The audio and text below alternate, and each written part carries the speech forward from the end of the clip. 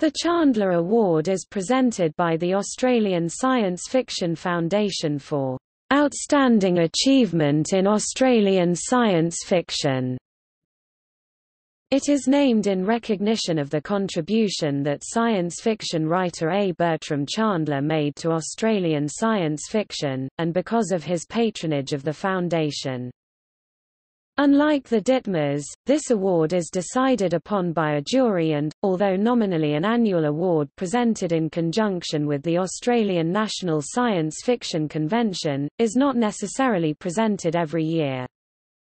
The first Chandler Award was presented in 1992 to Van Eycken at the National Science Fiction Convention, Sinkin 92.